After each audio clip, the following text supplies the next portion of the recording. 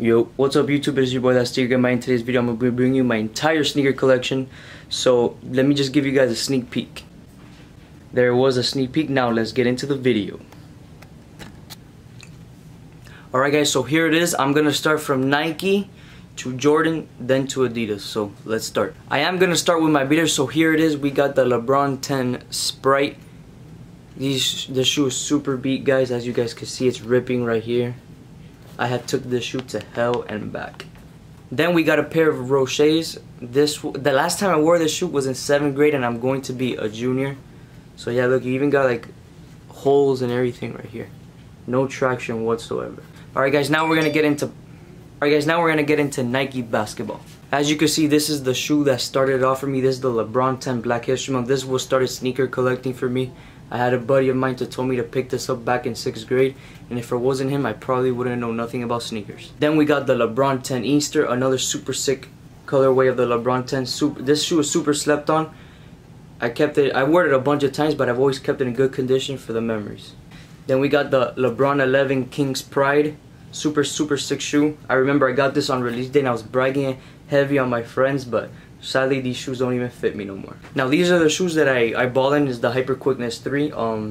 It's a pretty good basketball shoe. I'll probably do a review on it in the near future, but as of right now I'm still testing it. Then we got the Foamposite Pro Asteroid. This is probably the most worn shoe in my collection. I wear this at least 3 days out of the week.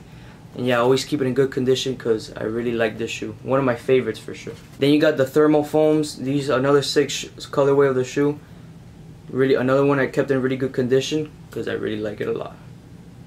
You got the KD7 Calm Before the Storm. I remember when I first saw this shoe, I fell in love with it and I had to have it. This was actually the last size they had in stock.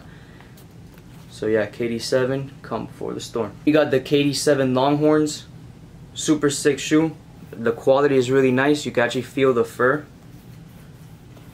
And yeah, overall, sick shoe.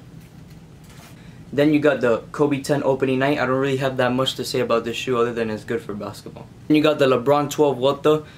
Crazy shoe. Very unique. You're gonna have to pull out the right outfit to wear these. And yeah, LeBron 12 Wata. The LeBron Soldier 10s. This is a really sick shoe. I love the ankle support. And I got this colorway because, you know, can never go wrong with camo. Then you got the Flyknit Racer, super light shoe, very comfortable, can never go wrong with a pair. Then you got the multicolors. I love this pink, really pops. Yeah, multicolor Flyknit Racer. And you got the Air Force One High Flax. This is actually one of the very few shoes I have that's dead stock. I have to wear this really soon. Then I have the Supreme Air Maxes. I've worn this shoe a bunch of times. It doesn't even look like it, but I've worn it. Love this shoe a lot. Then you got the Vapor Max. This shoe in particular, this colorway has shot up a lot in prices, and this shoe is a shoe you have to break in to understand its true comfort. So yeah, Nike Vapor Max. Here you have a pair of Flyknit trainers in the Oreo colorway. This shoe is really popular because Kanye West wore it. That's my favorite rapper. That's why you're gonna see a lot of Yeezys in this video. And I heard that the white colorway is dropping in a few weeks, so I'll try and pick those up. Alright guys, we're gonna get into my Jordan part of the collection. Next up, you got the Jordan 11 Concord. I have worn this shoe a lot. It's getting really yellow.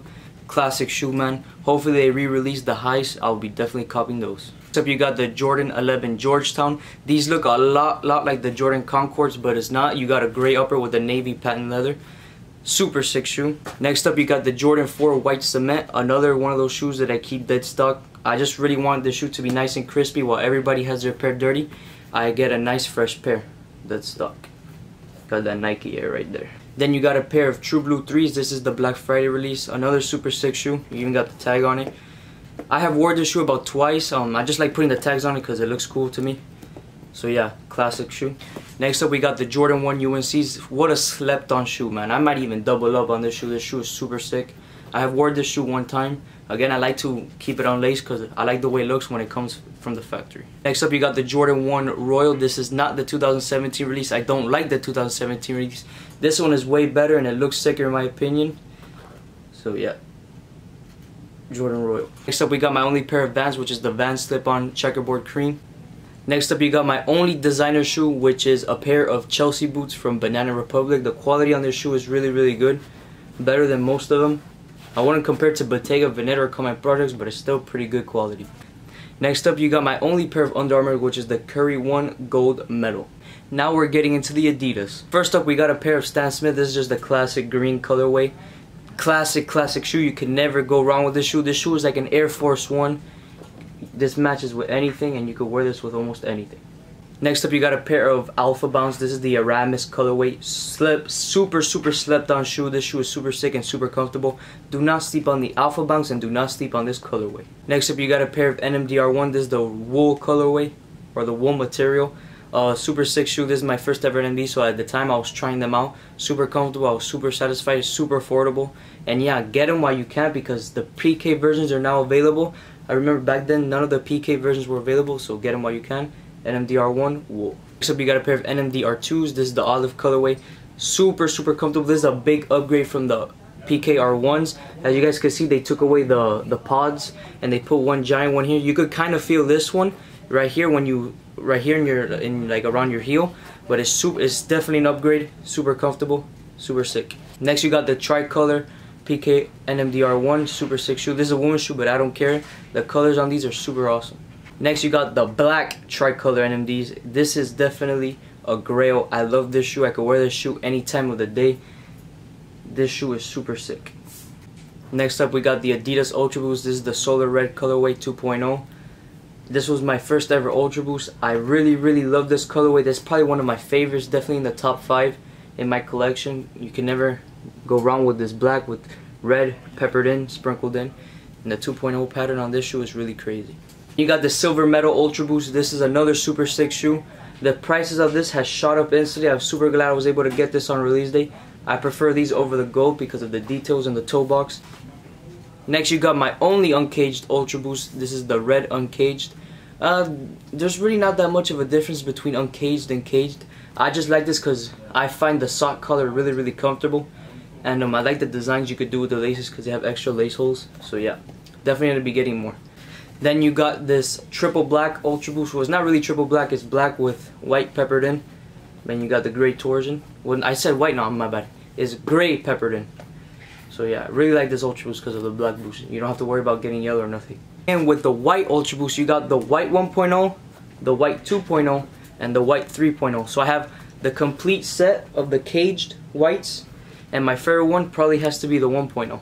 I'm going to give you the order. The 1.0 whites. I love the arrow toe box pattern.